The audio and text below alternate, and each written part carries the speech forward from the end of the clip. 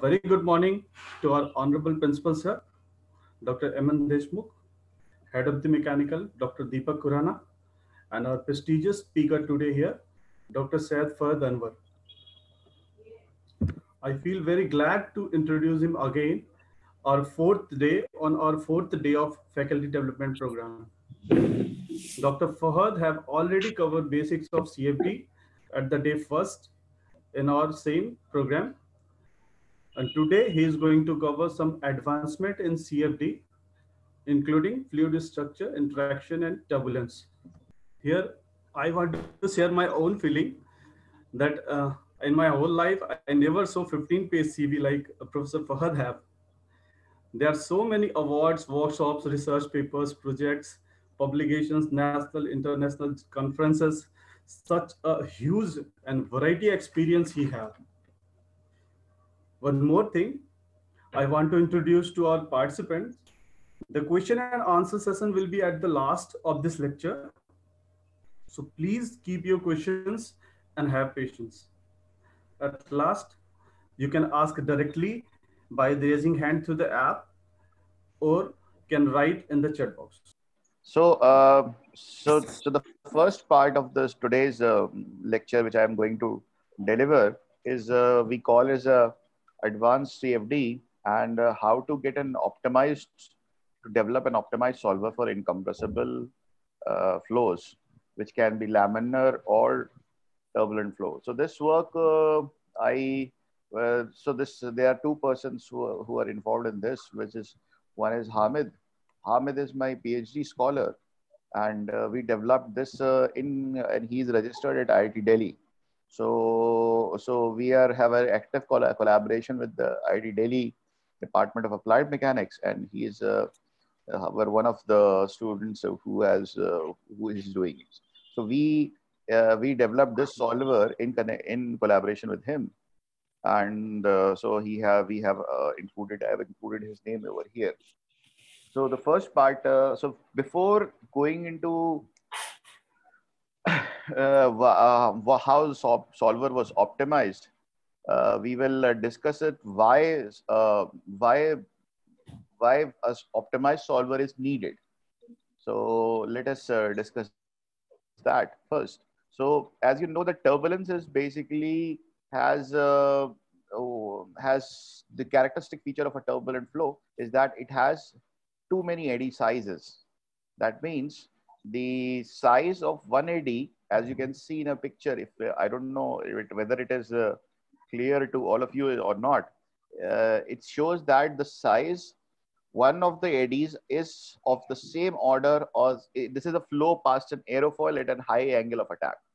So you can see that there is an aerofoil and there are a lot of flows structures which are going. So the aerofoil, so one of the eddies is basically of the order of the aerofoil size, and some are bigger also. If you consider this as an eddy, the other part as an eddy, so that will be a bigger than the aerofoil size.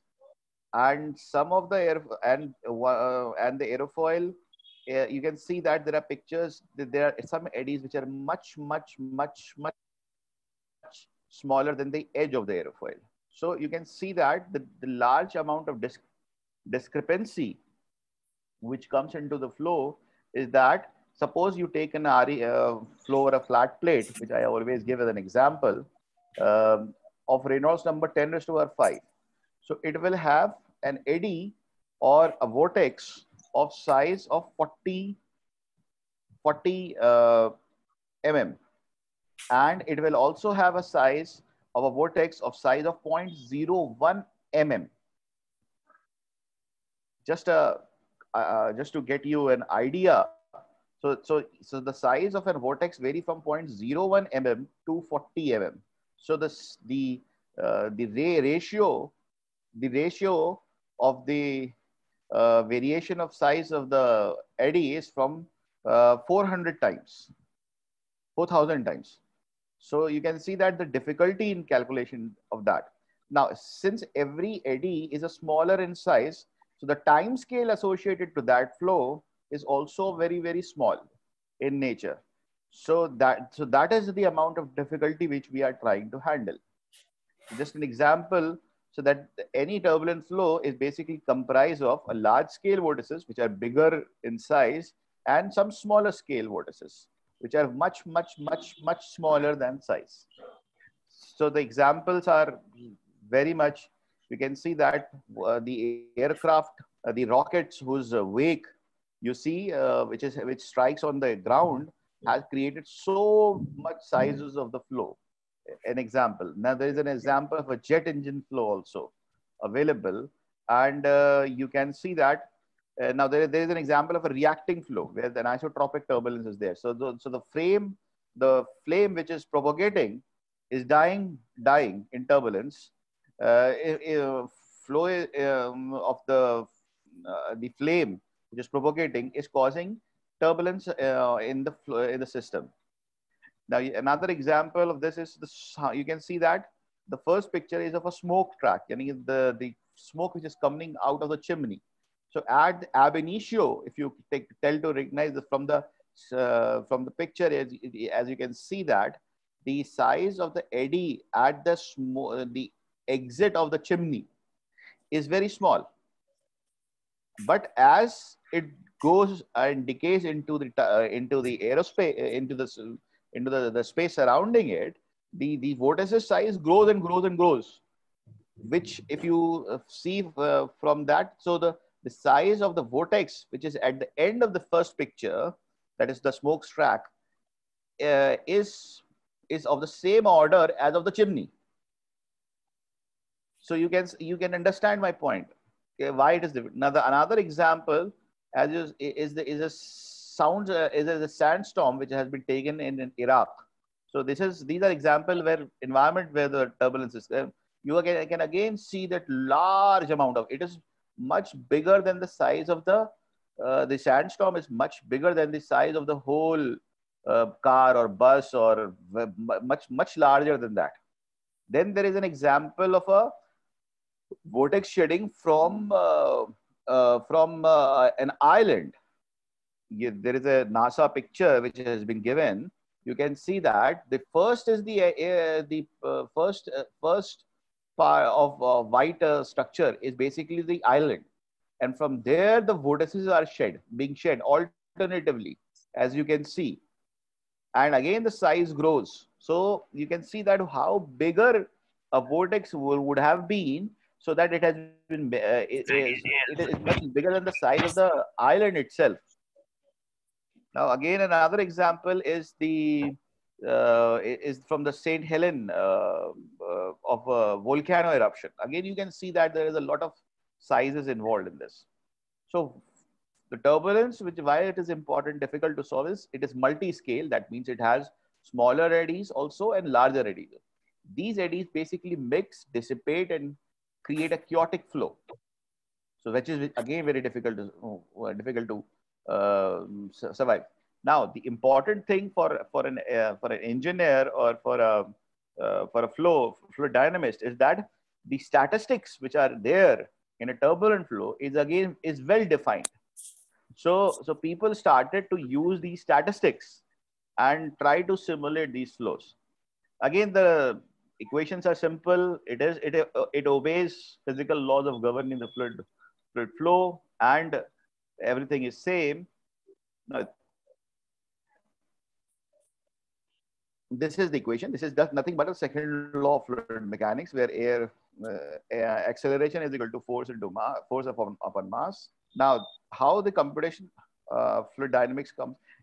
Is my voice or totally audible? Hello? Yes. Okay. So you can see that the challenge in simulating these flows is so the role of the CFD is that it helps you in using RANs or other different approaches which are used in solving fluid mechanics with the in a special packages. Sometimes we use specialized codes. Sometimes we do not use specialized code. So now, if you go on with that, is that again, as I've showed you that there is a lot of scales. So if the Reynolds number is 10⁻³ for an example, the size, the smallest size, which is governed by the Kolmogorov's length scale and time scale, is for a representative figure. I have shown you only 3 stages of this. So if 10 raised to the power 3 DNS is possible. Now, if the highest flow is 10 raised to the power 7, where you go into very small size, from this smaller size to that bigger size. So the DNS is not possible, because the computational effort required is RE cube. So if 10 raised to the power 3 is the Reynolds number, then the computational effort is of the order of 10 raised to the power 9. But if the Reynolds number is 10 raised to the power 7, the computational effort involved is around 10 raised to the power 21. So this is the problem of simulating the flow. Now, what an engineer does is that we use a mean flow equation or the filtered equation to simulate these flows. What are that? So there are 2 types of methodologies which are adopted. One is the statistical approach, which is called as RANS decomposition. I'm not going to give you detail of RANS or LES. I'm just trying to give you the overview of that.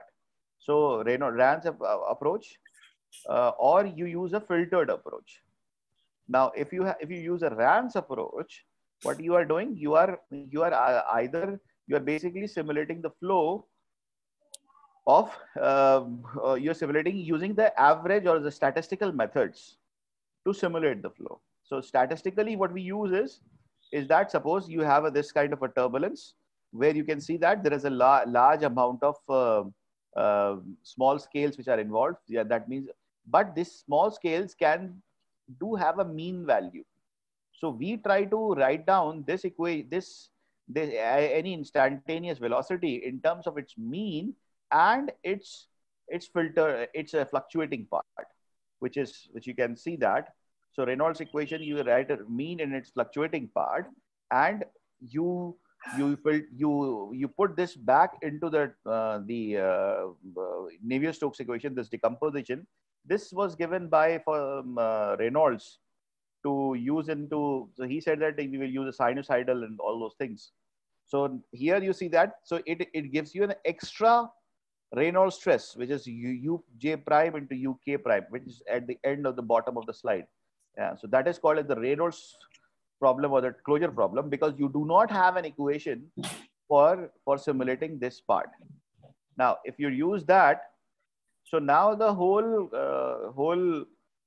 thing becomes is like that. So if you have used instantaneous equation, you have 4 variables, you have 4 equations, and you have 4 unknowns.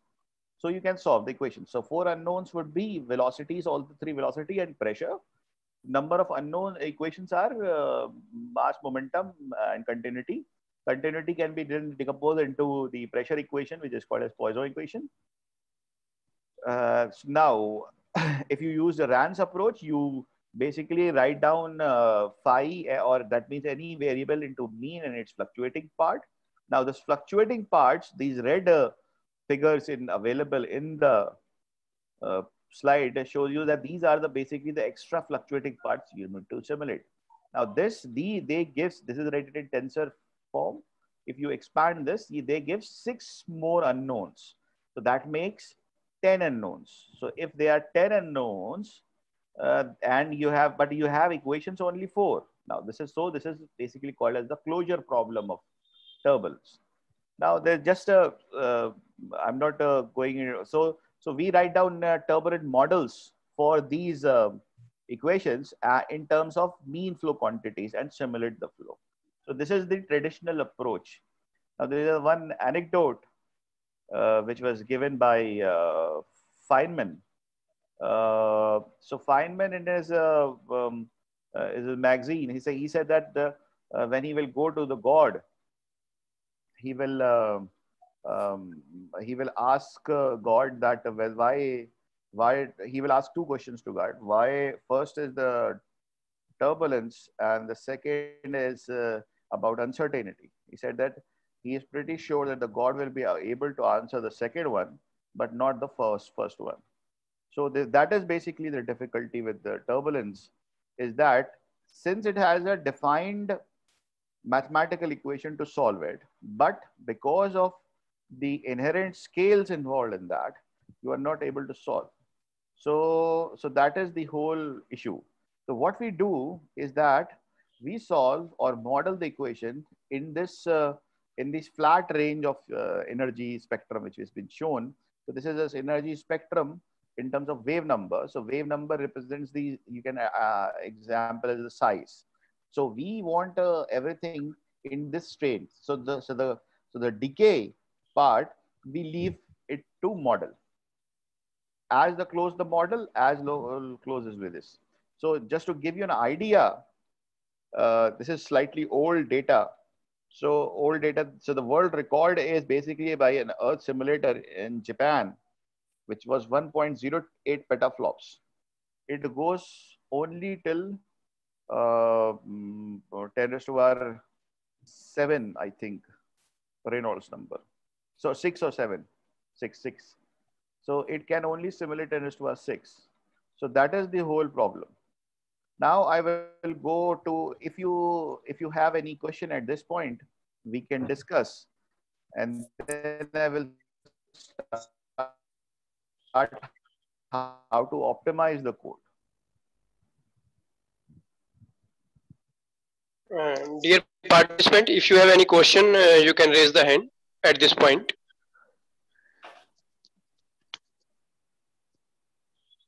If someone is having any question, please raise the hand. Okay, so Yeah, I think we can continue. Yeah. Okay, so let us continue. So this, sorry.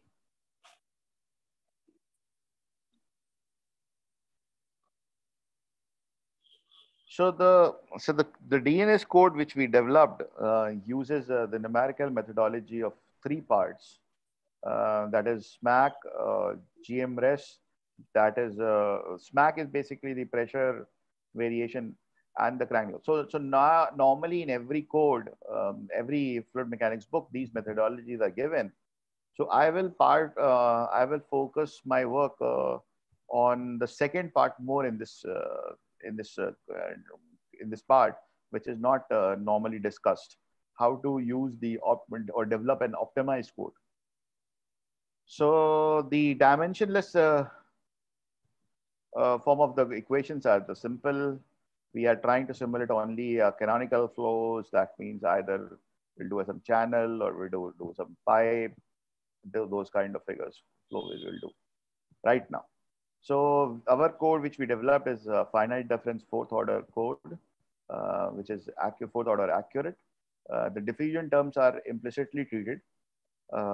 Like Crank-Nicolson, we have used Crank-Nicolson method for that. Fluid solution is through pressure correction equation or a SMAC, which is modified SMAC. And we have used a non-uniform grid. So you can see that we have done a small small flow chart, which says that we first basically predict the velocity, then we predict the pressure, then we correct the value. It's a predictor-corrector scheme. So when we correct the value, whether the convergence is obtained or not, if that is not, then we do it again. So again, we do a pressure correction again. If the convergence available, then we go to update the velocity, pressure, and velocity field.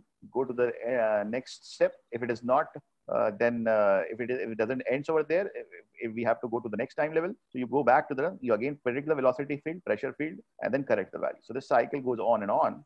So predictor equation, you can see that we have written over here, where you can see the star is basically the prediction values. Velocities and velocity prediction velocities, and we have taken this. The second term is basically the viscosity part or the diffusion equation that turned to the left side, and so this part is basically has to be calculated on the left. LHS has to be calculated, and the RHS is all on the nth part. So you can see that there are 2 parts which have been the viscous part, which is del square 1 upon RE del square U, has been bifurcated into 2 parts. So you can see this from this equation. These after del P, there is a 1 over RE del square U. So del square U is basically the diffusion term. Now we have, or the viscous term, we have bifurcated this term into two parts, which is known value, which is N, or based on N. That means the explicitly we can calculate this part, and we project this half part to the Crank-Nicolson. So this is basically the Crank-Nicolson way of discretization, using the Crank-Nicolson scheme. And now we correct this velocity with the help of the corrector step is the divergence free velocity field at the new time level, where UN plus 1 is the new time level velocity. You use this to calculate this. So star velocity at this step has been evaluated on the first step. You use this on to the right step, and then you can use N and N plus 1 value. So here pressure at the N plus 1. So you use the expression of subtracting UN plus 1 into UN minus 1. So this is the correction field which is being evolved. And step 3 and step 4 is basically you use this. So here, what happens is that you basically calculate P prime from here, supply it to expression 3, where from and you get UN plus 1. So N plus 1 is the UN plus 1 is the velocity at the new time level. And pressure, P, once we have got P prime, Pn we already know, so Pn plus 1 then can be evaluated. So that is how basically you simulate this. Since we are using a collocation scheme to maintain the monotonicity, so Rai and Cho as discretization has been used to discretize del dot U. Momentum interpolation is used. And we have solved this whole algebraic set of equation through GMRES. So this is called, this is a solver for solving the set of algebraic equation. And this is called as the generalized minimum residuals scheme. There are more solvers. You can use it, use P prime, you can use SMAC, you can use biconjugate gradient by CG stab, or you can use the SIP, or you can use any solver like for an algebraic equation. But this is a fast one, so we have done this. Okay, so now how to optimize this code? Now, since we are using a C++ as a language, it has been tested that to have a fast array operation, you need C++ is slow for doing array operations. So we use a library which is called Blitz C++ library, and this basically helps you in representing the object-oriented way for arrays and matrix and vectors. It also has a faster computational, has a lesser computational burden for loop calculations, and it helps in very large amount of array handling. Now, so for any user, everybody. So what we did is that we made it as a generalized code, and in that case, in a generalized code, you only have to give inputs. So to handle the user inputs, we use a YML input file. So here you just need to give that like delta t. So dt you say, and is colon and the value. So then dt directly, once you say that, okay, read dt. So that means you have the value. So if it is not necessary that it should be written as the first step or second or third or fourth part, you can easily use it, easily load this. And it has been very, very fast. The third thing is that we have used a parallel implementation in this, because again, as I have told you, so this is for on a 500 processors or my code which I use for simulating pipe flow or square duct flow. It runs for 20 days. On around 100 processors, it runs for 20 days.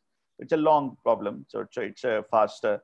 It needs a faster interface. But for doing any DNS flow, you will be needing fast. So we have done parallelization through through message passing interface, that is what we call as MPI. In this, we have to use domain, we have to decompose the domain. And then the second issue is how to communicate between the two processors and what is the parallel way of getting an input output. So you have to find an optimized solution for all of these. Now, the first part is there can be two types of ways to parallelize any flow, which is called as an open MP or an MPI. So if an open MP processor is there, so the first figure that we have a shared memory, and you distribute the processes to different processors. So process 1 can be given to one processor, process 2 is to other processor, process 3 is to other processor, plus process 4 is but the memory, that is the RAM, is basically a shared. So they're shared. So this kind of decomposition is called as a share MPI, open MP decomposition. This is not that fast as compared to MPI, but it is very, very suitable to compressible flows. So compressible flows, it helps you in compressible flows. Now the second part, which is the traditional decomposition, which is called as an MPI, so message passing interface decomposition. Here you have a processor and it has a separate memory. Processor and it has a separate memory. Processor with a separate memory.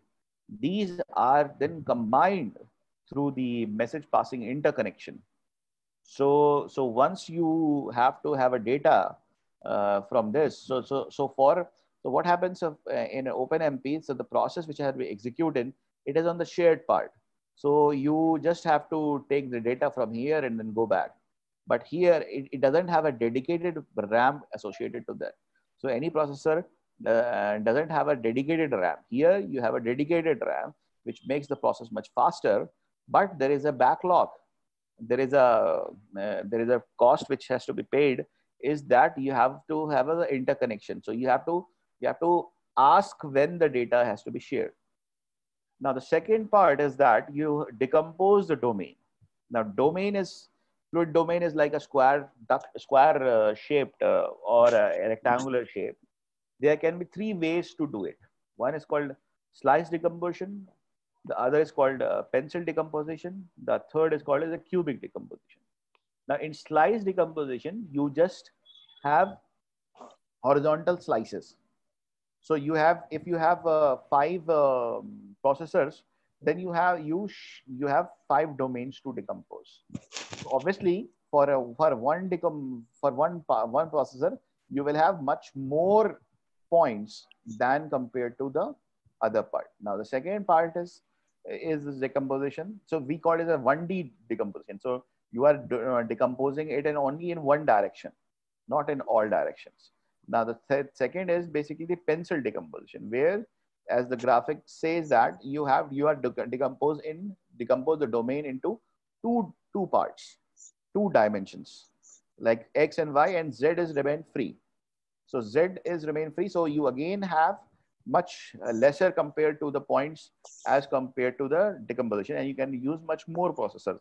So again, if you use 4 parts, then you can use a similar amount of Z direction mesh will be there, but you can reduce the X and Y component meshes. Now the third, which we use right now, is the code is a cubic decomposition, where you can decompose in any 3 directions. So all directions have been decomposed. So this is the fastest way to compute. Now so here is the decomposition domain, and the red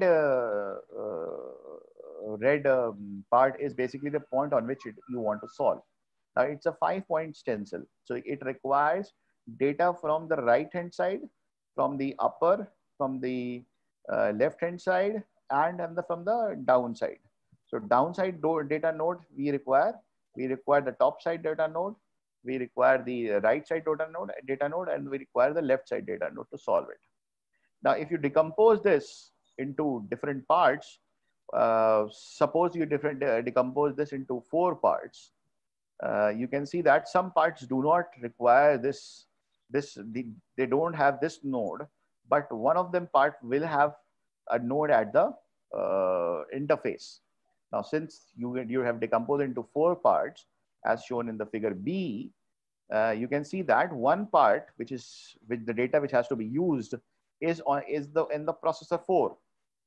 Now, how to basically do this is that you insert halos or patches into this. So now so this is 4, 4, 4, 4.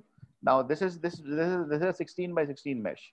Okay. Now this 4, 4 by 4 parts, 4 in X direction, 4 in Y direction. You can see that in the C part with the halos. So there is a increase in patching side. So gray is basically a patch up part. Okay. Now if you increase this part, there will be a certain loss. So there will be one node which is left empty.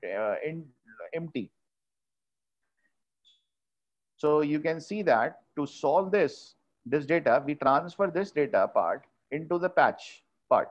So you can see that. So 4 parts are there. So there is a data from here. So this has been transferred to this part. So here you can see that there is a data over here. So you can see from here, this data from the right hand side, this data has been transferred to the gray part in the D part. So that is how the communication is being done. I hope it is clear to all of you.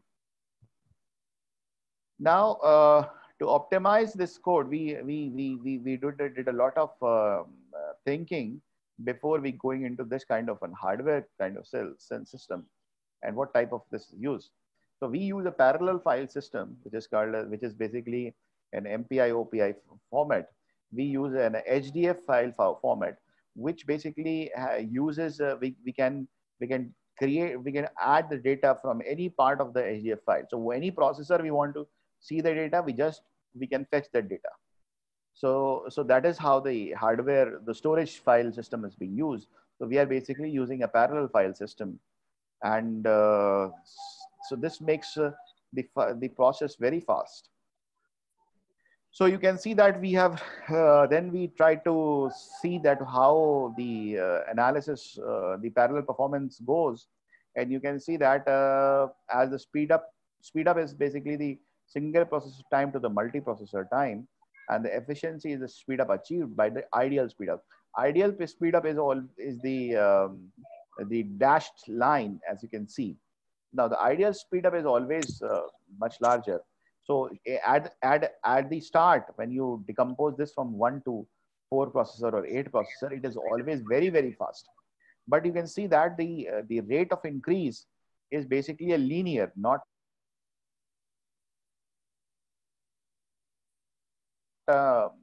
which we get is a linear speed up, which is not which is very, very good.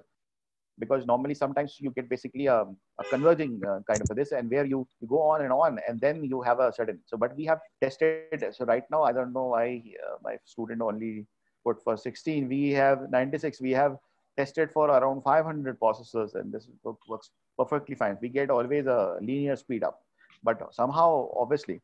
So what I did was we did when you get because there is a communication also over there. So when the communication time increases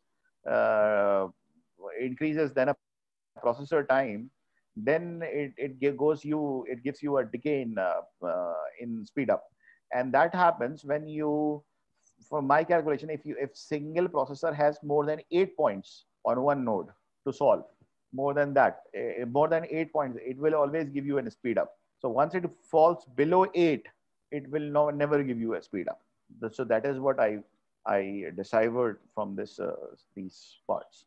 Now, this is an example of a laminar flow in a square duct, which we simulated for L by H 100.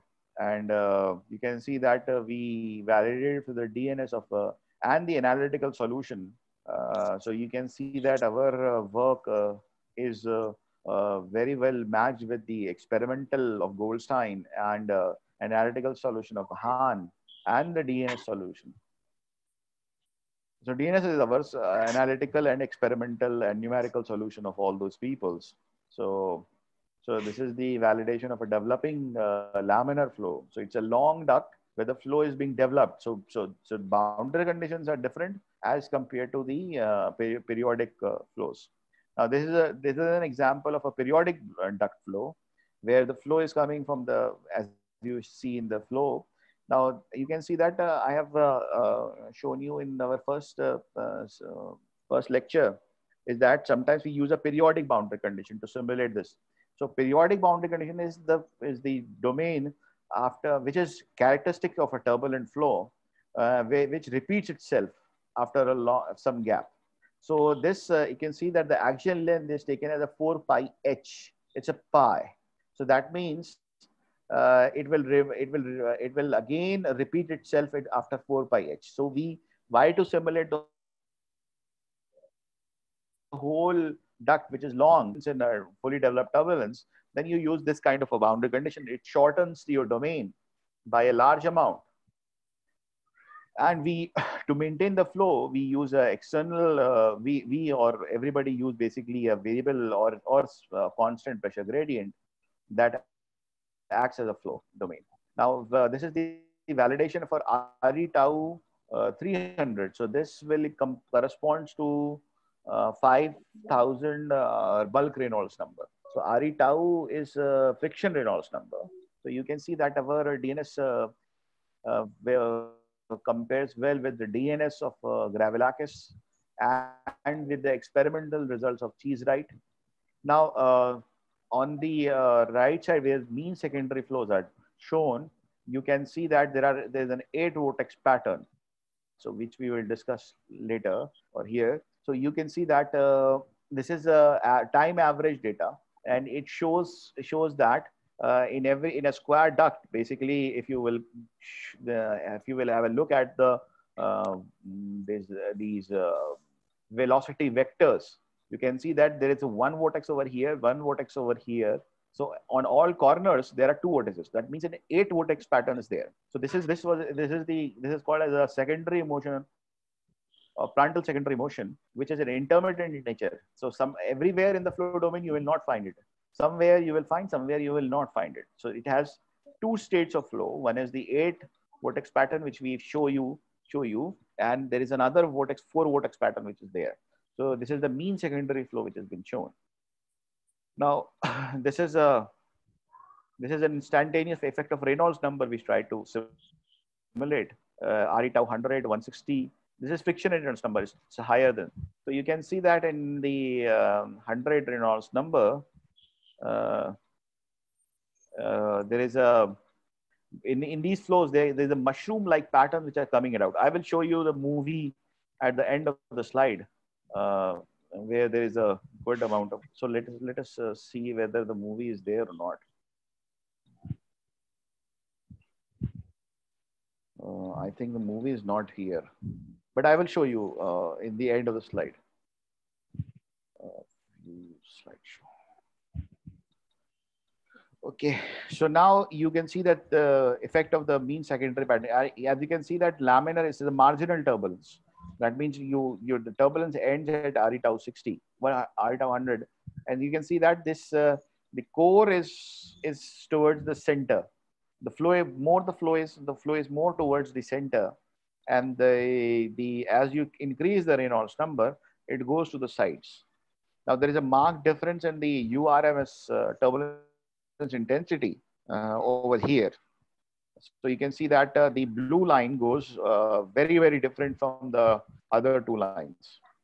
Now here, this is the distribution of the normals and shear stresses. So why I am showing you is this. So once you have the data, you need to analyze it using post-processing. So this is one way. So then you have to collect the statistics, and these statistics have been collected for our in a statistical stationary regime. It has been considered. We took around 4,000 snaps to generate these velocity plots.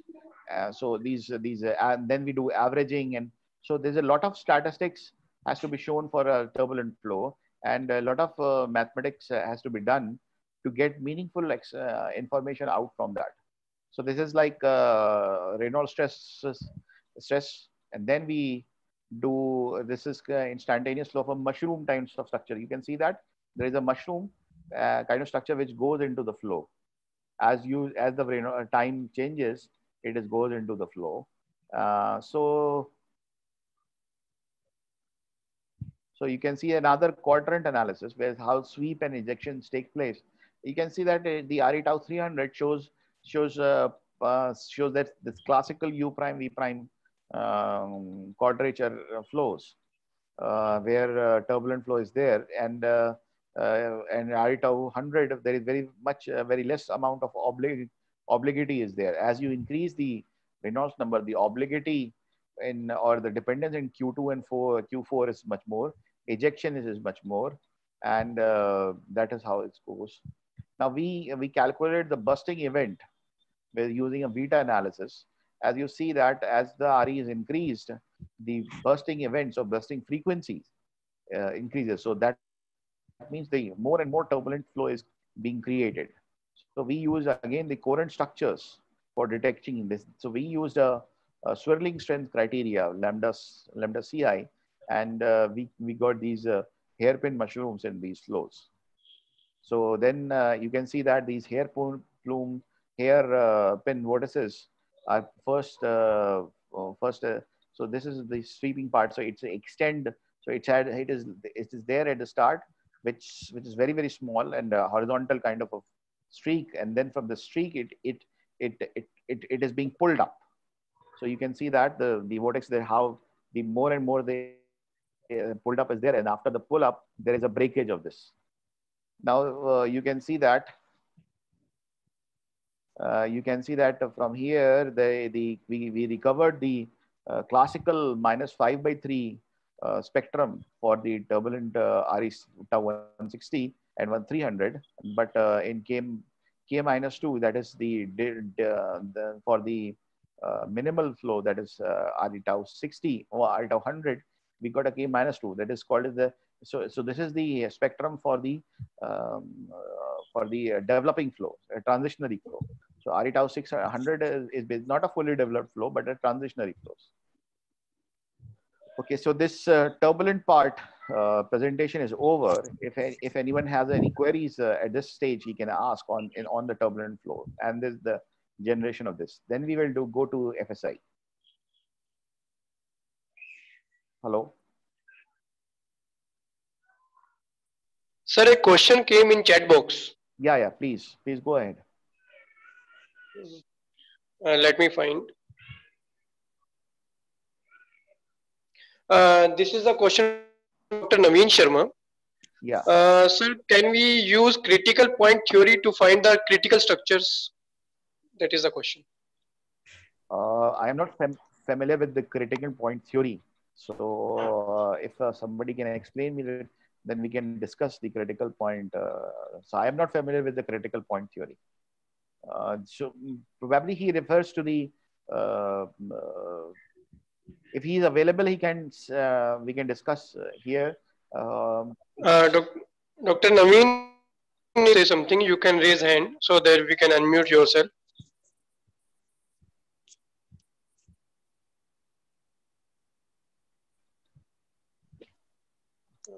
I have unmuted Dr. Naveen.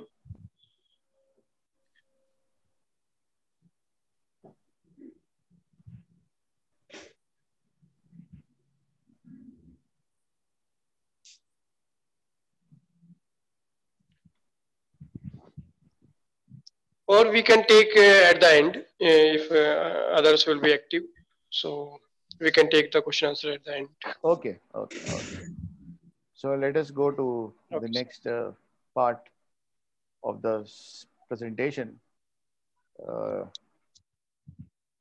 So one of the flows which I am interested in, basically the fluid structure interaction. One is the turbulence and one is the fluid structure interaction, which I am interested. So why, just to give you a brief account, why is fluid structure interaction important, is that on the left side you can see the coronary flow of a heart, left ventricle, and from that you have associated arteries with this. So there's an example of CFD of a coronary heart flow. So here the heart is basically again a vibrating stuff. Then there is a flying of flapping wings. So wings of birds and insects, Both are of feathers. So when Your you have a slide is not. flow, it is not visible. It's the old last slide of the last presentation. Okay, okay, okay. Let me probably the new share has to be given.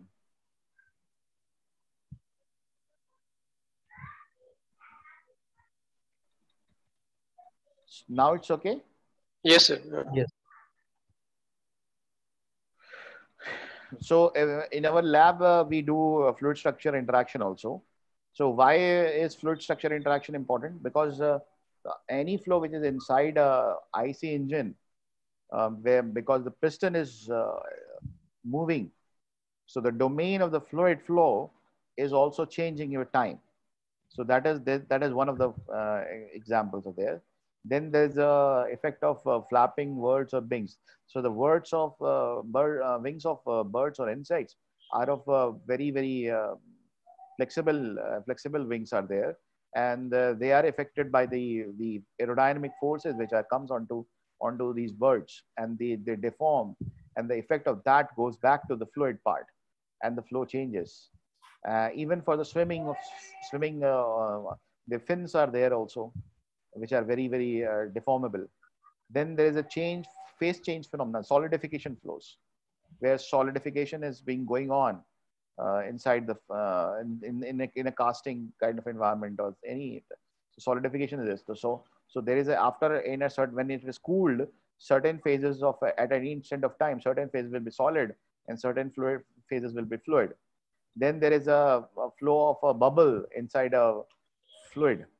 So bubble is going here and there, and but the interface inside the bubble, flow inside the bubble is in air, and outside that is there is a fluid. So and then there is an artery of or the heart flow simulation. So these arteries contract and goes back, contract and goes back. So these all, and then there is an example of vortex vibration of bluff bodies.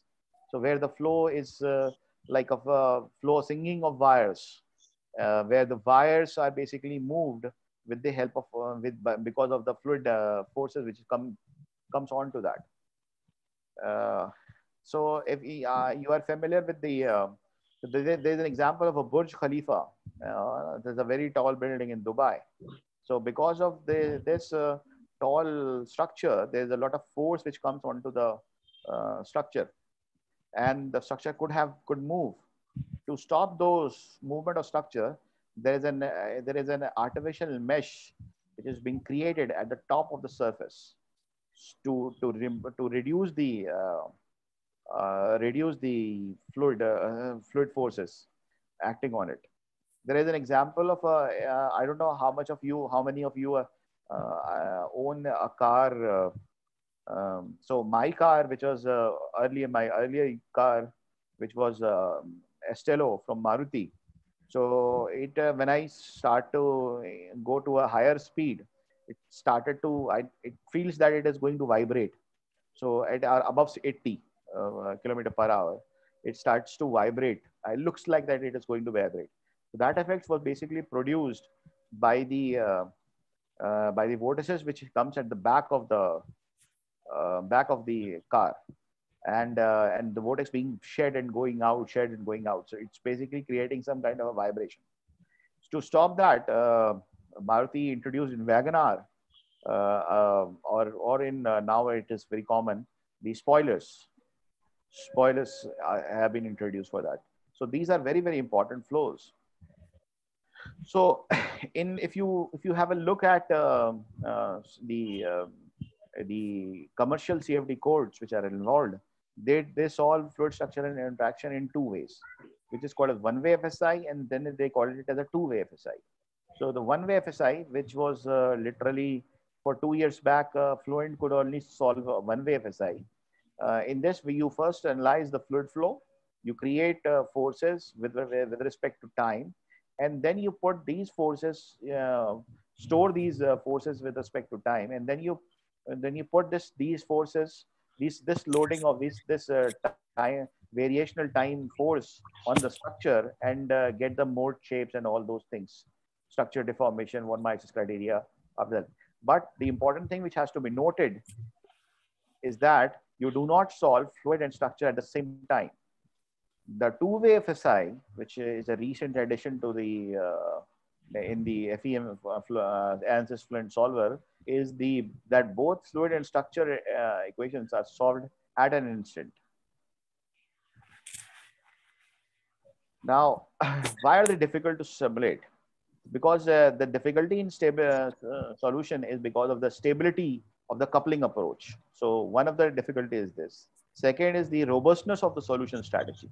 Now see, in a fluid flow, those who are familiar with the fluid flow phenomena know that for the non-dimensional time, normally in a fluid flow simulation is 10 to the -3 or -4.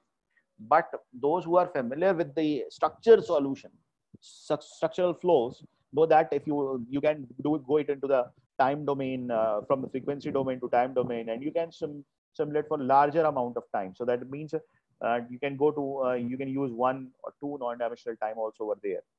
So that means there is a lot of amount of scales involved in this flow. So one solution, that is solid part, structure part, has a different scale of flow, and the fluid flow part has a different scale of flow.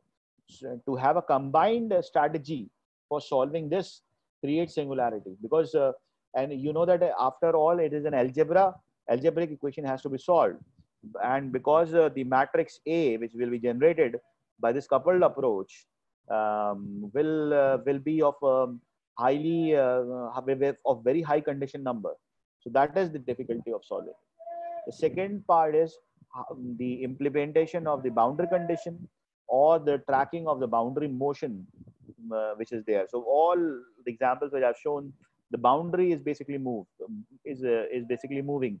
That means the fluid flow domain or the structural domain of solution is basically changing with time. So to the free surface or the surface or the interface of the solid fluid interface has to be tracked with time. Then there's something called the geometric conservation law, which has to be satisfied when you track the boundary condition. So these are the few issues which is involved. Now the two-way FSI, if I like to approach, is there are two ways to solve a FSI. One is called as a monolithic approach, and the other is called the partitioned approach. The monolithic approach is that you create a methodology where you solve fluid and structure equations at the same go. That means you create the coefficient matrix, which has solid parts also, which has fluid parts also, and you solve it. This obviously is the best approach possible, and this will give you a large amount of conservation properties, guarantees unconditional stability. You can have admissible time size. Time size is not limited by accuracy. Then you have a more robust approach. Now, but the disadvantage is this, that you have to go much slower to the surface, slower to the solution. That means the computational cost is 3 to 4 times larger as compared to the partitioned approach or the second approach. The flexibility of solution is again lesser. So you have to go. So that is the difficulty. Now, so traditionally, what happens is this: every person who solves either has a structural solver or has a fluid solver, and then he starts developing the other solver and try to use both. So the second approach, which is called as a partitioned approach, basically has a partitioned approach. That means in one domain or one solver you have a fluid solution, and the other portion you have a solid solution, and in those two solutions you try to have a coupling strategy in between this. Okay, so the fluid structure are alternatively, so transfer the motion. So how it is solved? That we transfer the motion to the structural boundary, to the fluid boundary, update the fluid mesh, advance the fluid system in time, and compute the new pressure, convert these new structural load to the structural solver, and go ahead. The advantage of this is it allows software modularity. Like in one module, you can solve flow, and the other module, you can solve structure. These methods may not be compatible to each other, but the only issue is that you have to have a coupling solution in between, which is difficult. Okay, and it all only requires, at least you can obviously update this methodology, but it requires only one fluid iteration and one structure iteration at a time, at least. इससे ज़्यादा भी लग सकते हैं, but one you can have a minimum amount of that. Now, the disadvantage of this, that either you advance the fluid part first and then you solve the solid part, but there will always be a slight lag, which creates basically the conservation issues at the interface. Now, the commonly used schemes are increasing. Hence, you will find some strategy which are use energy increasing. So the commonly used schemes are basically use the energy, and hence they are sometimes unstable. So to reduce this instability, we reduce the time step size, which basically creates a restriction on the total flow time and increases the computational cost. Now, the most important are the interface conditions, where you solve for the forces equilibrium on the stress vectors at all points, and you solve for the no mass flow across the surface, or no slip due to viscous forces. So these two are the boundary conditions or interface condition. Now, how do you do it? You at the step one, you solve the fluid for the next time level, obtain the traction conditions, give these traction condition to the structural solver, relax the interface, and then you solve for the fluid mesh, and then you iterate this process so that you get a energy conserved part. So this is how you improve the coupling, and the coupling is the most important thing in the partitioned approach. So I use a partitioned approach. Now, to solve these flows, there are two types of approaches. Again, the fluid flow part. One is called the body conformal approach, and the other is called the immerse boundary approach. Now, the body conformal approach is nearly available in every FEM, every fluid solver. Immerse boundary approach is new, and it is very less. It is not. I think it is not available in the research license of ANSYS. But I'm not sure, but it is probably available in the commercial license of the solver. Okay, sorry. Yeah. So now the first part is the body fitted approach, where you have a body interface. So the red line is basically the interface. And in this, so if you have a normal fluid flow solver, so you have an interface, and then you put a grid mesh, and you try to have nodes at all the interface, and this is like a structured node. But if you, in a body conformal approach, we sacrifice orthogonality, or sometimes create orthogonality externally, but we have a boundary which is nicely attached to the surface. So you always know where the boundary is, and you can simulate the flow. So this is the approach. You have a time domain approach. So you, for every instant of time and in every physical space, you map this to the locations of on a computational space domain. So this mapping creates an extra time term, which is there if you I can use annotation. Sorry.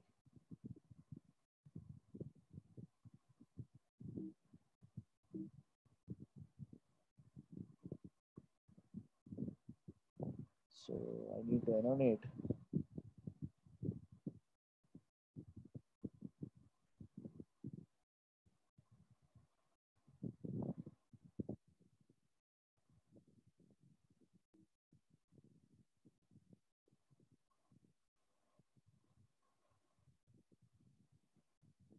So you can see that this term. Sir, sir, in slideshow itself, if you right click, you will get a pointer in slideshow itself. Okay, but that is okay. I wanted to do this. It's okay. So you can see that this term, which is here, you can see that there is a G Yes, suffix yes, over sir. there. Yes, yes. There is a G suffix over here. So this basically G gives you here, here. So these are mesh velocities which are inserted in that. So this creates, and this is the extra term which comes, and there is a this here also, and there is a term over here also. So these terms which I have marked as the green uh, basically used are because of the mesh part. So if you use this is the extra term which comes out. I don't know. Okay, this is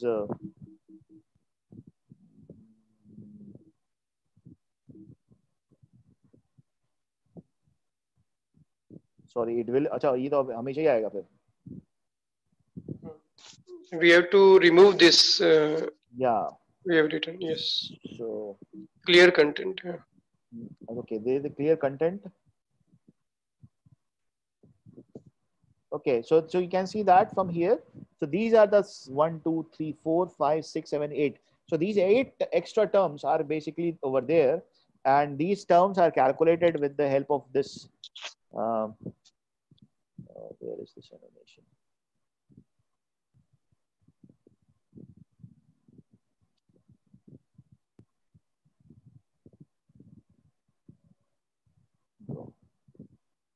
So this is the extra term which is being created.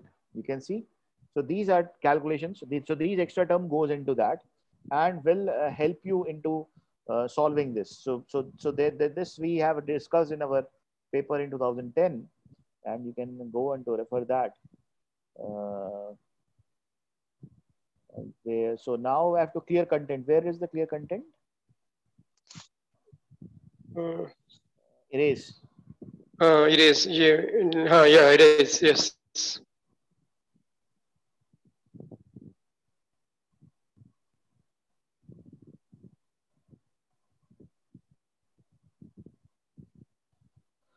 Okay, now I think we are ready for further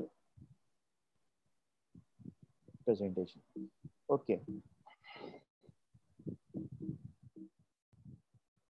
Okay, so you can see that this is the neo layering approach which we created. So here we have a 3 layers. We divide this movement to absorb this movement into the grid. We have 3 layers: layer 1, layer 2, and layer 3. So layer 3 is frozen; it doesn't move with the velocity. Layer 1 is a layer which moves with the grid velocities. Then layer 2 is basically like a sponge creation. So you at the start of the layer 2, there will be, it's like the more the deformation is this, and then you decrease the deformation through that, and we take into care of this. So advantage is this: the direct imposition of boundary condition is there. So you can maintain the differential grid spacing near the solid fluid interface, which needs a fewer point. Correct alignment of the grid is there. Then you can have the limited ability, but you have a limited ability to handle very complex domains. So very complex domains you will not be able to handle with this kind of methodology. The remeshing of this can take time, but you can avoid remeshing. There are ways to this. So one of the ways which we showed you is the way by which you can handle the remeshing. Now the second part, that is the immersed boundary methods. Here in this part, the mesh was moving in time. Here the mesh doesn't move in time. So mesh is freeze. The part which moves is the solid. Okay, so the solid fluid interface resolution is very, very critical here. So okay, so you can see that in the background there is a fluid mesh, and in the foreground there is a solid. So L is basically the length of the solid, omega B refers to the solid, and then the interface is by sigma B. So use sigma B. So now so these points which you show in the figure 1 of B is the point which we call as the marker cells. So these marker cells are used to generate the body or the interface on this. So inside this is all solid, outside this is all fluid. So that is how. So sometimes you will have certain points in a fluid domain who will be a certain points in the fluid in the domain will be a fluid domain, and certain points who are not in the fluid will be solid domain. So, but in after some time, some points will be solid. The fluid points will become solid, and solid points will become fluid. Now there are two categories on IBM. One is called cut cell approach, or these so two ways on which the boundary condition is employed. So this is the equation one I have cut.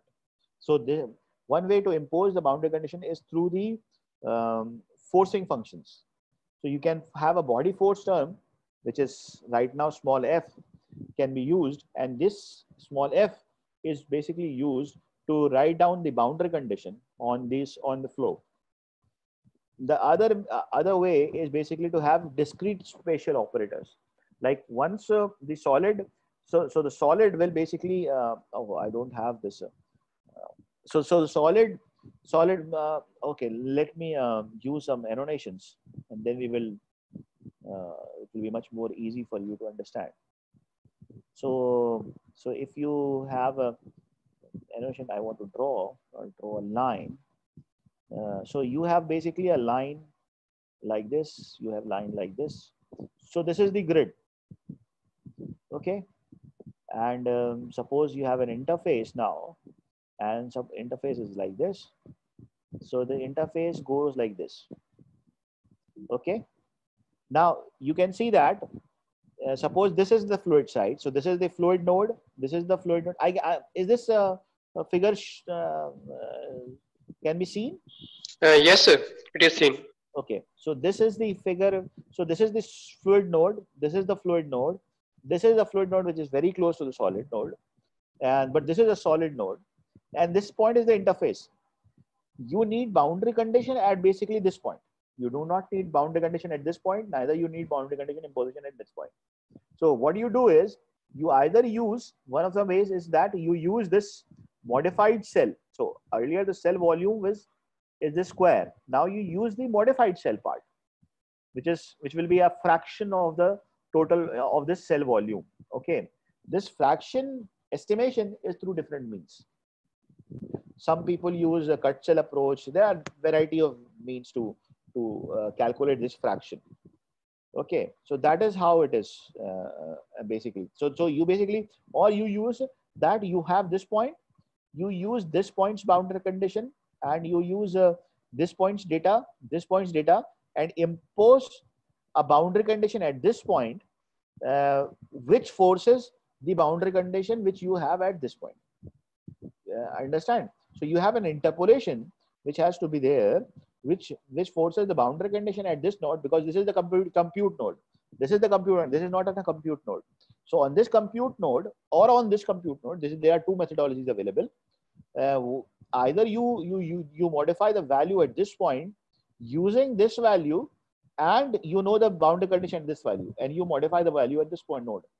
So this is one way to modify it. Then you use a ghost cell approach where there is a cell over here, and you use that this value should be here. What should be the value over here if you want to have a zero velocity at this boundary condition? So that is how you do that. So again, I have to use this. Clear kar do na, sir. They're all points.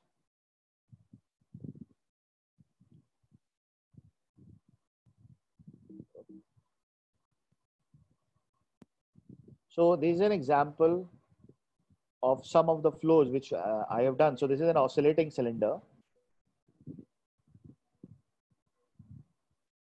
Now there is another flow. This is a plunging aerofoil, which we did.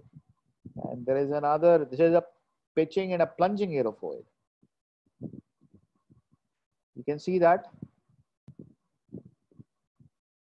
You can see that the vortex is being shed from both of the sides. So it's like aap chappu chala hai.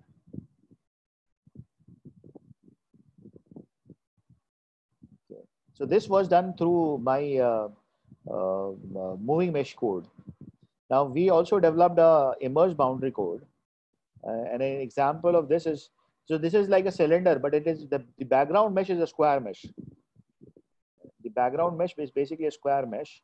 So you have, sorry.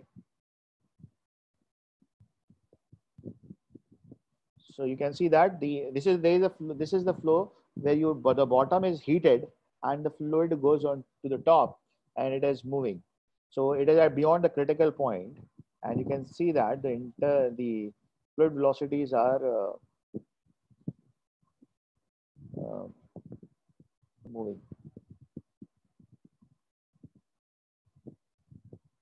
You can see.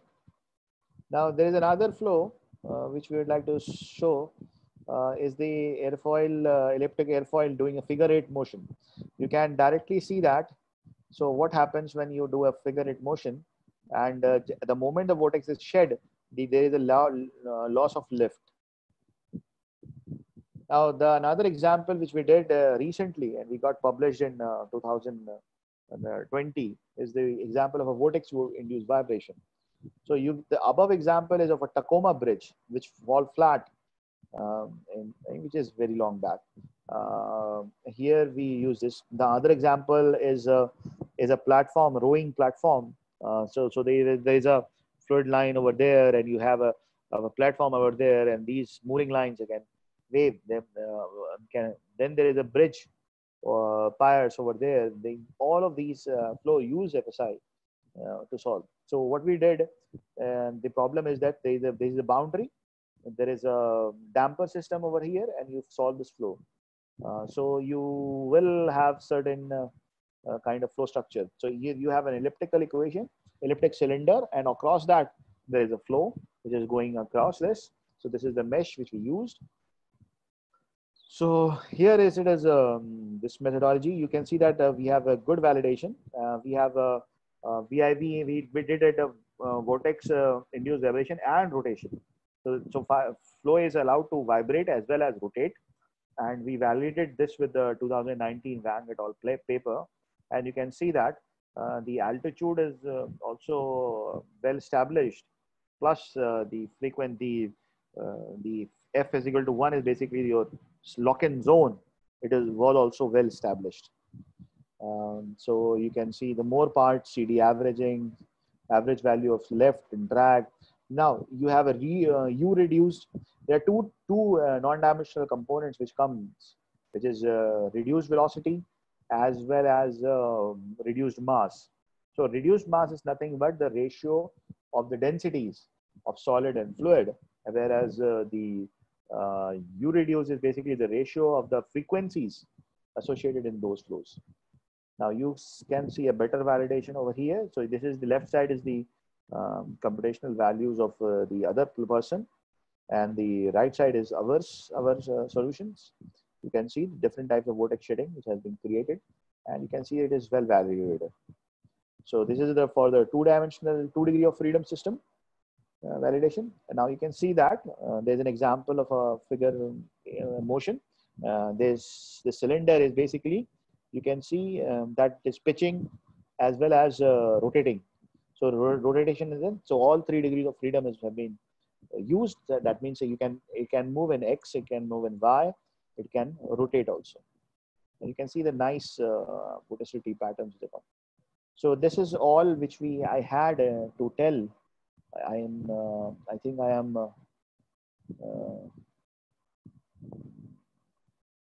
well in time, or I am ahead of time. I don't know. So thank you. If you have any queries. Thank you, Dr. Fayed, for such a nice session on advanced CFD. So now we will take question and answer of the participants. So those who will raise hand, they can question. I will unmute themselves. Dr. Gogoi, please ask the question. I have unmuted yourself. Dr. Gogoi. Dr. Jyoti Gogoi, please ask the question. Please unmute yourself. Please unmute yourself.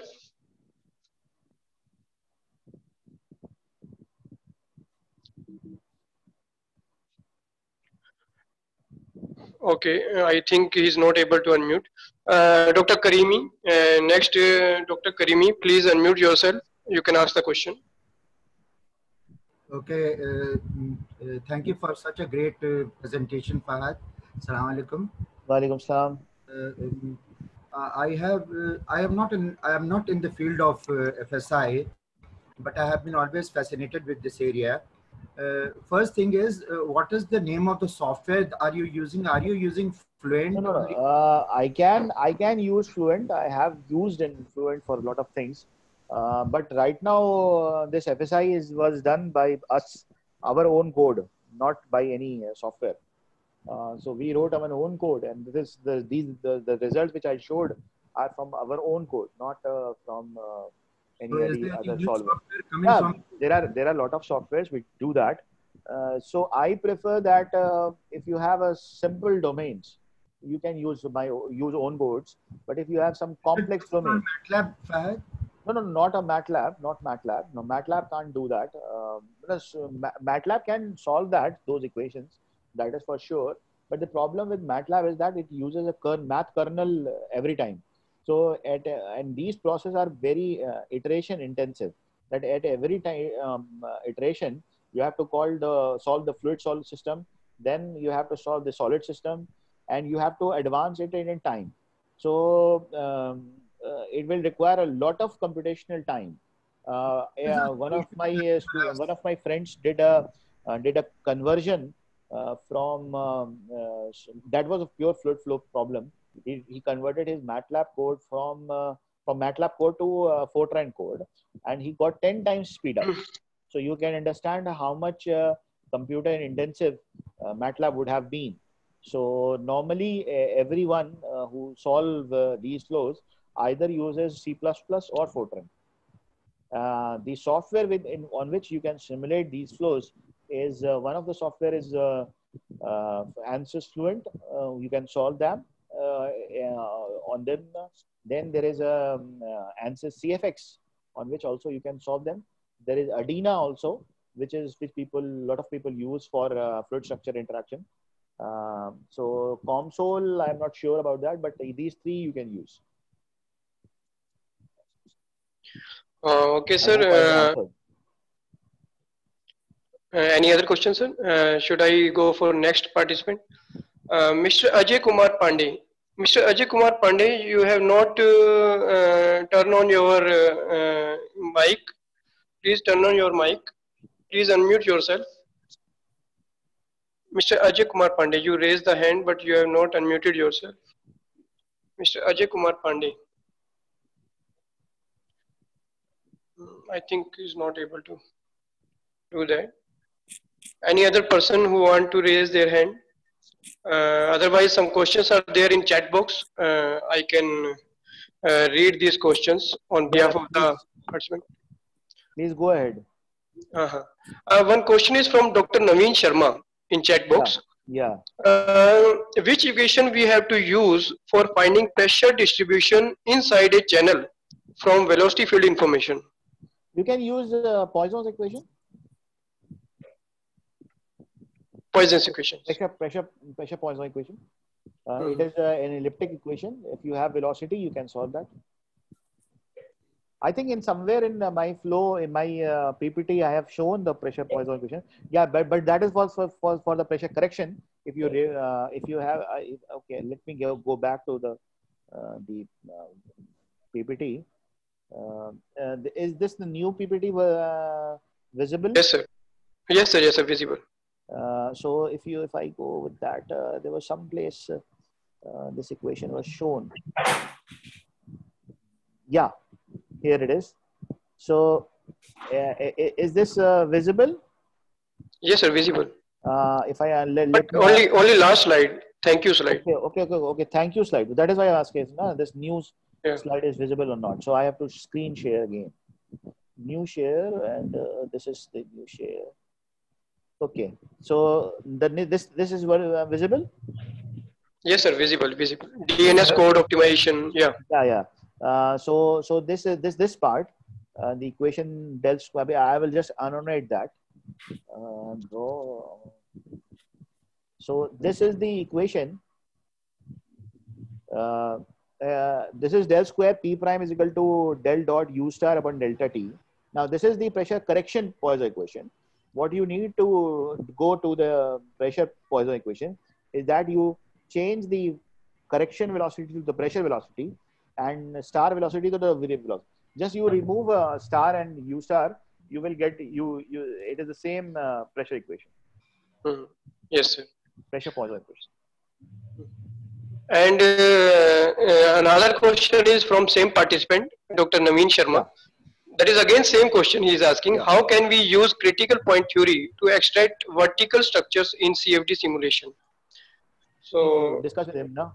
So, Mr. Dr. Naveen Sharma, if you are able to hear us, you can put some point on this. What is critical point theory? Dr. Naveen Sharma, Okay. I have unmuted you.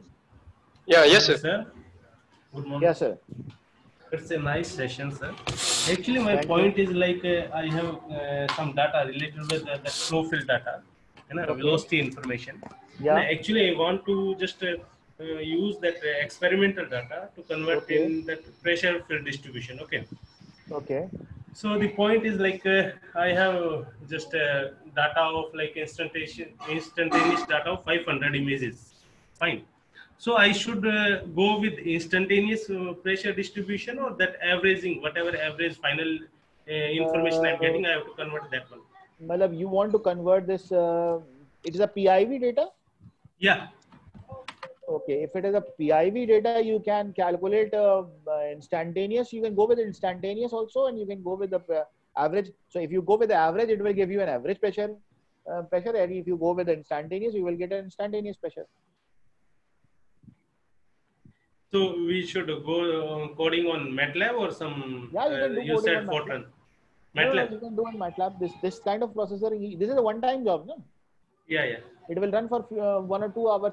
If it will take time. I'm not sure because I have not done PIV data analysis. Okay. So I'm not. And the another question is regarding like critical point theory. No, we have to extract the flow structures. Either it is a node or something focus or some streamlines emerging from somewhere like that. So we are using those things in CFD simulations also to extract the critical points. No, we don't use critical this kind of theory because since you have velocities, you can directly calculate streamlines. Critical points, streamlines is always there, no? Everywhere. Yeah, you can streamlines there. But then again, like if it is a 3-dimensional flow, since in PIV you are doing either 2-dimensional or 3-dimensional. So 2-dimensional data of a 3-dimensional flow field. That is what PIV. If you are doing a 2D PIV or home stereoscopic PIV, you are using basically 2-dimensional data for 3-dimensional flow field. So you do not know the next velocity component. So that is why you have to interpolate on that, or you use some critical some theory to do that. But if you are doing in CFD, you have all the 3 velocity fields. You can directly calculate those streamlines and stream traces and all those things. To calculate the structures, as you say that sometimes you want to calculate. So in my PPT, I have showed you we calculate. Sometimes you use a statistical way, that is like POD, or you use coherent structure calculations or turbulent structure calculation. You use pressure, or you use vorticity methodology. You H or Q criteria you calculate, and from that you can calculate that. Okay, sir. Thank you, sir. Thank you. Okay. Thank you, Dr. Naveen. I think we can take one last question. That question is from Dr. Shyamlal Sharma.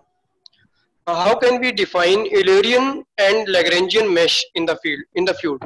Yeah, that I think I missed that part. So if you have a Lagrangian, so if you are doing FSI, the structure simulation is used by arbitrary Lagrangian Eulerian form. So in FSI, we normally use a arbitrary Lagrangian Eulerian approach. Fluid flow equations are basically in Eulerian frame. So you have an Eulerian frame, but the structure equation is basically in the Lagrangian frame. So that is how you do it. So the solid equation has is written in the Lagrangian frame, and the fluid equations which we are showing is basically in a Eulerian frame. So that is how ALE is done. Okay, sir. Thank you, Dr. Shyamlal Sharma. You asked this question. One question is from Ajay Kumar Pandey. He has raised the hand, but he is not able to unmute himself. Okay, Dr. Ajay Kumar Pandey, if you are, if you are able to hear me, please unmute yourself. Dr. Ajay Kumar Pandey. I think not. So Meanwhile, it's okay, sir. meanwhile, somebody wrote in the chat box that something you said you'll show in the end, and yeah. Okay. So there is a let me.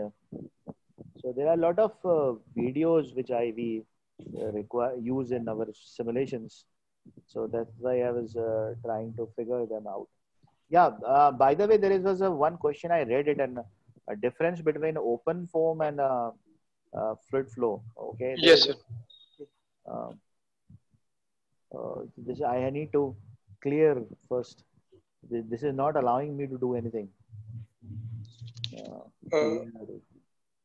Clear all drawings. Okay, and I need to stop this. Okay, so let me go to the.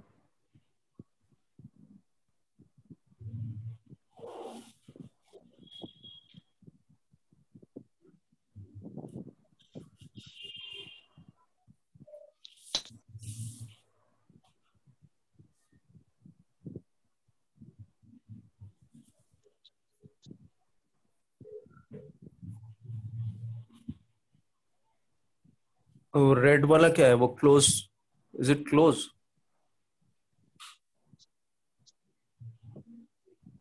What is?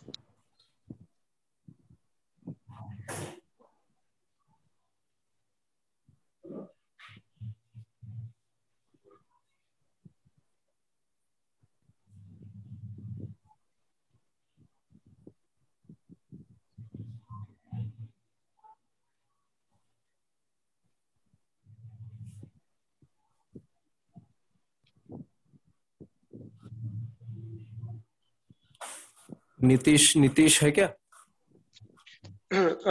मेरे ख्याल में sir annotation को cancel करना होगा you have to cancel the annotation No, I've cancelled it already. Now I have opened this resume share, new share, and this is the quick time.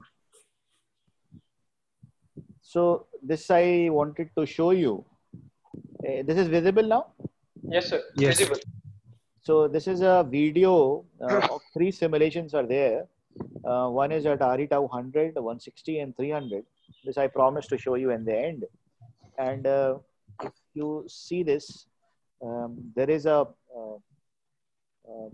You said that right click I can have a pointer, right? Yes, sir. Right click, there may be a pointer.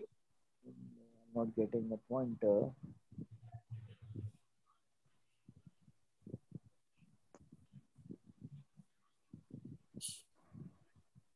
Okay, so what I wanted to show you, you can see that yes, sir. you can. This is a simulation of a square duct, and this we got recently published in Springer Nature, and another paper in Physics of Fluid in 2020, just recently. So this is there is a mushroom-like structure which is going. Which is going up, and as you increase the Reynolds number, these mushrooms quickly disappear. The scale is very, very small. Okay, this is the vorticity which I wanted to show you. Okay, so now Aja, the question of open foam and fluid. Open foam is is an open foam. So open word is basically that everybody can use it, no money has to be paid. And it is a very good software. It gives you a lot of control on your part, and it is fast. It is also second order code, which is Fluent is also second order code. But to use Fluent, you have to give money.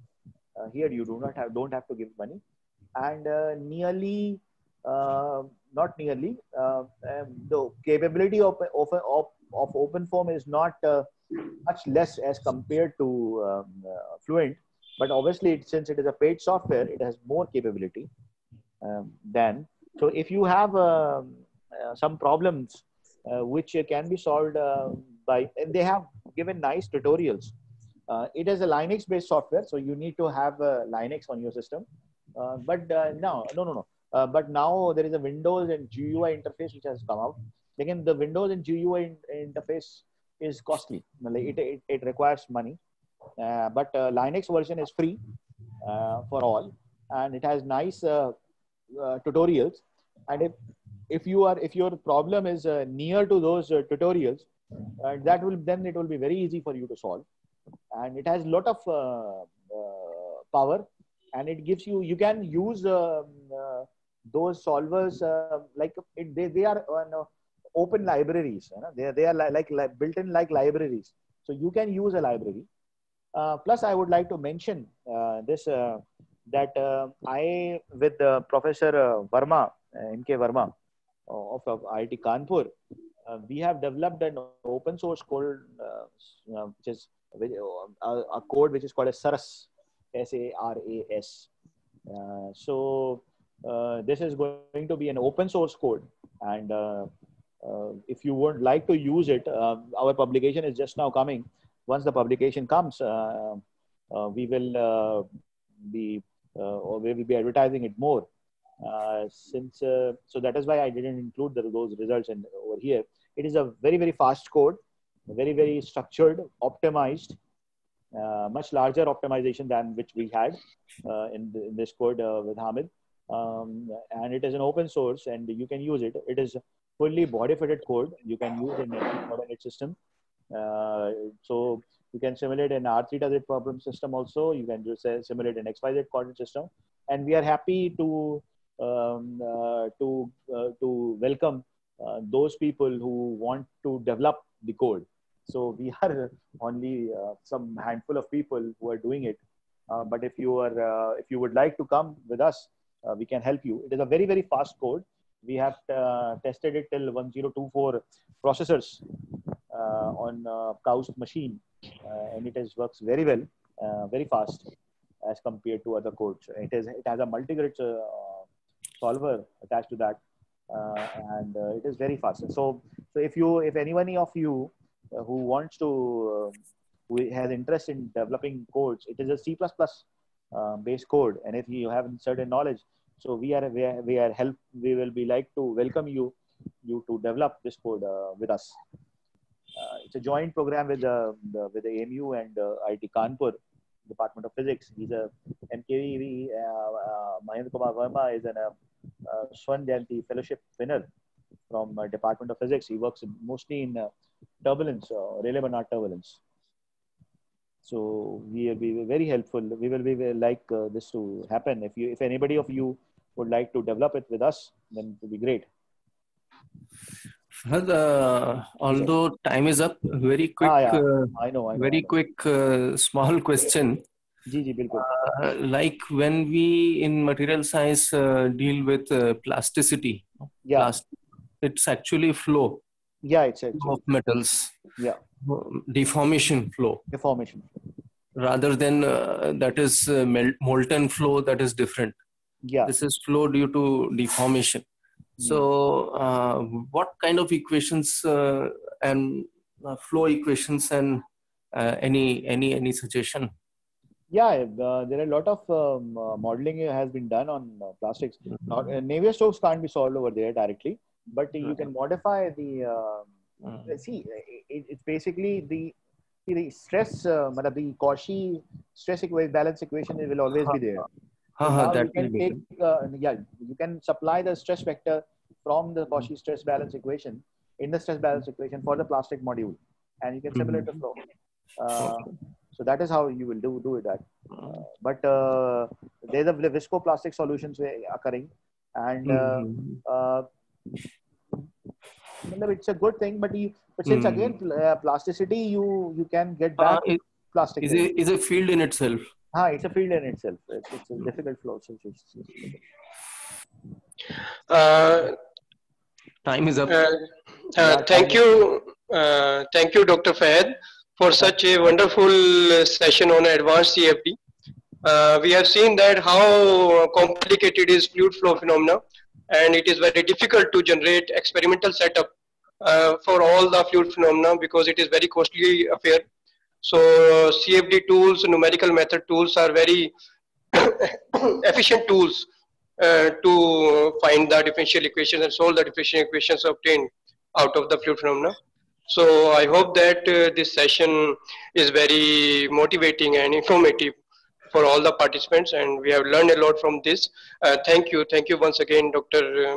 Fahad, and also I thank participants to participate in today's session. Now I will request Principal Sir to say a few words in vote of thanks to our session expert. First of all, thanks to all of you who are present for being present here, and all the team members of Dr. Deepak for contributing so nicely to make it successful. And every day is better than the previous one. So, and finally, Dr. Fahad, thanks a lot. I myself learned, and I still remember those days when we used to debate experimental versus computational. By hearing your presentation of today's, I regret that I didn't go for the computational side. I should have. Thanks. With that, I would like to thank you. Thanks a lot, Fahad. Thanks, Sab, for giving me an opportunity. Formally, I need to thank that. So, thank you very much for giving me an opportunity to speak. And the teacher always wants to speak what he has done. And again, we are looking for, if you have any queries, you can always email me, and I will share my presentation with you. I have no issues in that. And if anybody wants to have collaborate for work for any kind of problems which they have, we are happy to. I will be happy to assist you in any situation, even for any position if you like. You can come to my lab and work. I have some systems which you can use, access to machines, softwares we have in our lab. So you can always come to in our lab, and all of you are welcome to come to the lab and work. No issues. You can mail me if you would like, or mail sir. You can get you in touch with me, and I will be happy to have any problem solved with. Thank you. Thank you, sir. Thank you, sir. Thank you very much, sir. Dear participants, we have sent a link of a feedback form. Please fill the feedback form as soon as possible, because we are close to end the session, today's session.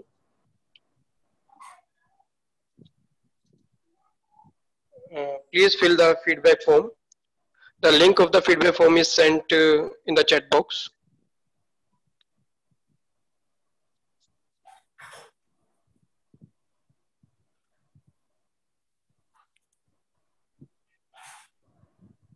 Okay, so I will take a leave then.